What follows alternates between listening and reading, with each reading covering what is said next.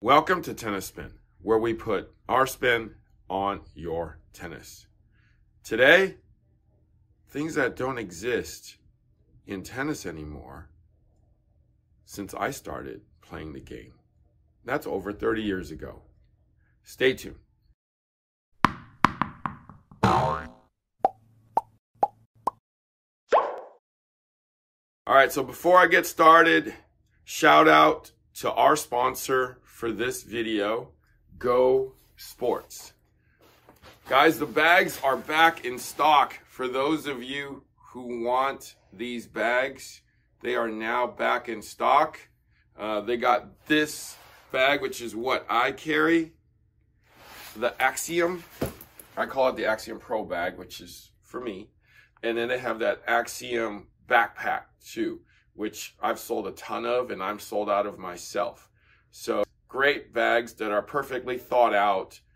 Check out gosports.com.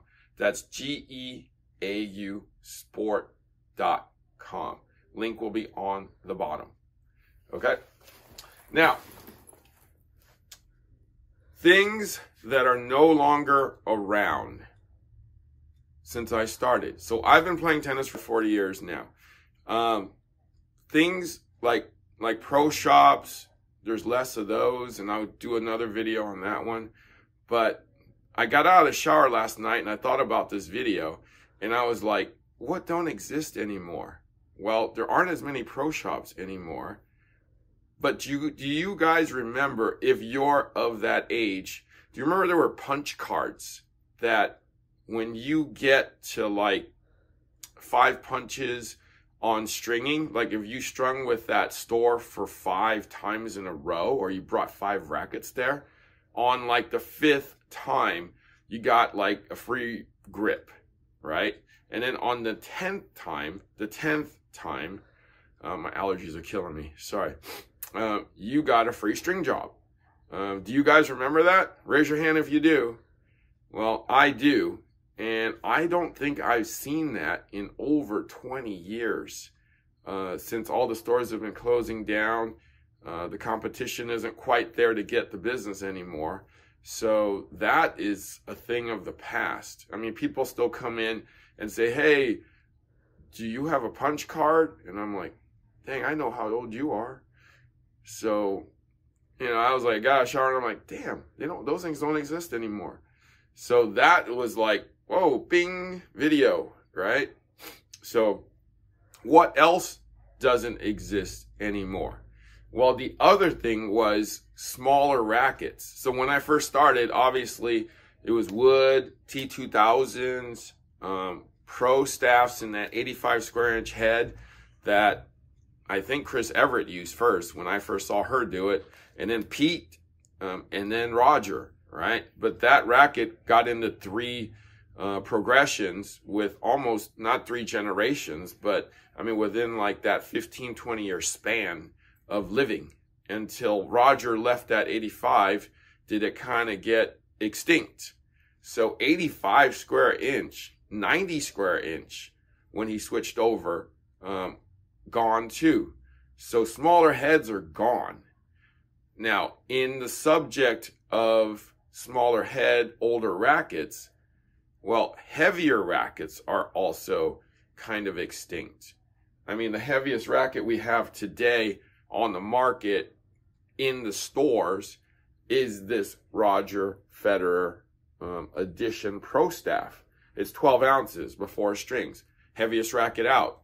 I feel like when I first started and the rackets were out that were after the wood and the steels were in that 11 ounce, 12 ounce range. So this was kind of the norm back then. This is kind of an anomaly now, as rackets have definitely gotten lighter. They're in that 10 to 10.5, 10.6, 10.8 range now. So rackets have definitely gotten lighter. So heavy rackets, extinct, right? Now, all these changes have obviously made the game easier to play, right? But what about other things? I mean, I feel like when I first started playing tennis, that my foot would hurt wearing those Stan Smiths, wearing those rod lavers. Like, I would put holes in those shoes. My pinky toe would basically suffer and get bruised up for the first 2-3 weeks until I stretched them out with my fat feet, because, you know, the stands were leather, right? They weren't, I mean, I guess they were as well thought out as they could be back in the day. I mean, nobody cared about foot shape or, you know, points of contact, whatever you call it, pressure points. That's what it is. Pressure points in your racket, in your shoes, right? But now, with people thinking about shoes, comfort, durability, and stability, shoes have definitely come a long, long way, right? You got like a Novak shoe. This is the women's Novak shoe, right? You got the sock-like design, which is great, keeps you in the shoe. It's definitely wide enough that kind of contours to your feet. Got that nice durable sole, right? It's well thought out. Like, somebody used their brain to think about a shoe and maybe used a foot doctor, perhaps, or a bunch of computers to engineer a shoe like this. No more binding your feet or tying a brick to your foot and having basically zero technology and barely any support for your feet. So we've come a long way in tennis shoes, for sure. So I thank the tennis gods for figuring out how to make good tennis shoes. Now, back in those days, now this isn't quite extinct though, but it's getting there. So we all know print synthetic gut.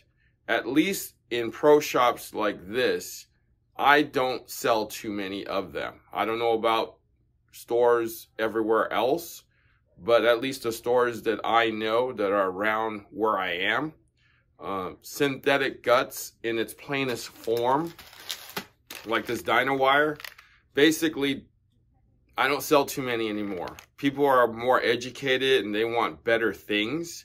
You know, I want to say the industry floor is now like a gamma TNT or head velocity. You know, you want the better multi-filament synthetics now instead of just the basic white bread, as I call them. And if you're going to get the synthetic gut, might as well get the best one. This is the DynaWire. Get the best one. Made in Japan. All right, while I'm on the subject of strings, tight tension is also extinct. I really don't string rackets over 60 pounds much anymore. I mean, I may get one a month, if that. I know I have some crazy guy that wants me to string his rackets at like 80 and 90 pounds. And I tell him, hey, I was like, hey man, if I put this on the stringer and I start stringing and the string breaks, you're still paying me for this because you wanted it. So, and he agrees. And I wind up getting it done, but I feel sorry for that frame and his arm. But tight string tension, no longer requested. So average string tension nowadays is anywhere between 48 to 55. That is the bulk percentage of what I'm doing in terms of average tension. So tight tension, go back to the 80s and 90s because it doesn't exist anymore. All right.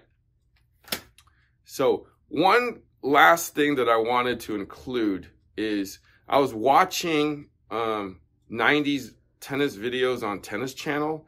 I believe it was Steffi Graf and Monica Seles in, I believe, a Wimbledon final.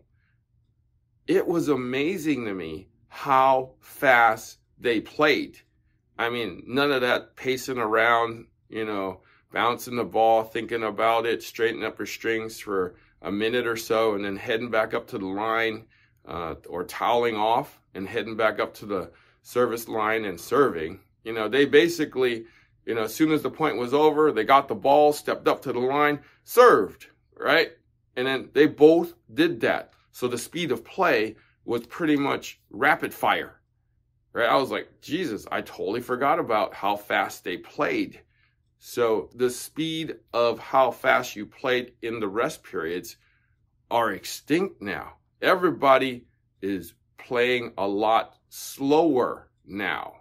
So I remember when I was watching that match, I was like, it was 2 sets in the finals on the grass at Wimbledon, and they were playing really, really fast. I believe Celis won that one. I didn't really pay that much attention, but it was like an hour and 15 minutes, and it was like 6-4, 6-2. From what I remember. But hour 15 minutes, man. An hour and 15 minutes, you barely get through a set sometimes in women's tennis. It's just not done anymore.